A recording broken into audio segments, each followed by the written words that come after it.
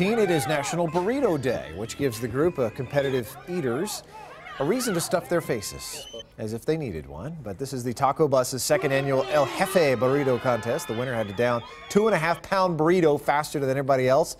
Josh Cassio is at Taco Bus in Brandon. Josh, please tell me you were a contestant. No. It would take me 5 minutes just to finish a regular size burrito. Those burritos, the El Jefe, they are huge, 2.5 pounds huge. You know, the average person can't even finish one in one sitting, let alone finish it in under 2 minutes. But the folks in this competition, well, they are a different breed and they have iron stomachs. Michael Jenkins is back to defend his title. Very nervous, trying to focus on eating it as quick as I can. He's got that gold belt and he's ready to hold on to it. As the undisputed El Jefe Burrito Eating Champion. My focus is on what I'm eating. I'm not paying attention to the crowd or anybody else. Last year's champ downed Taco Bus's 2.5-pound burrito in a stomach-turning 2 minutes and 22 seconds.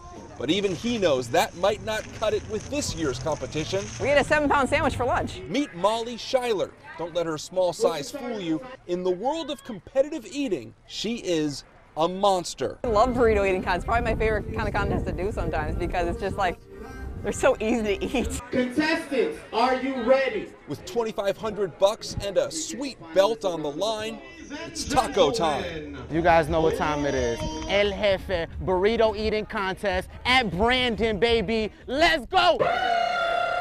Let's go! Just 66 seconds after the contest started, Molly stood victorious.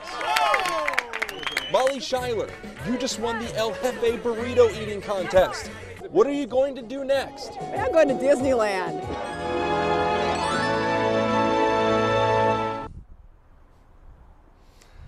All right, the new record again, 1 minute, 6 seconds. Taco Bus plans to keep this contest going. They're already talking about upping the prize money next year to attract more competitive eaters. We'll see if they can lower that record, 1:06. I mean, if somebody can run a mile in under 4 minutes, I think somebody can eat a 2.5-pound burrito. What, maybe 45 seconds? Who knows? Mark? I guess.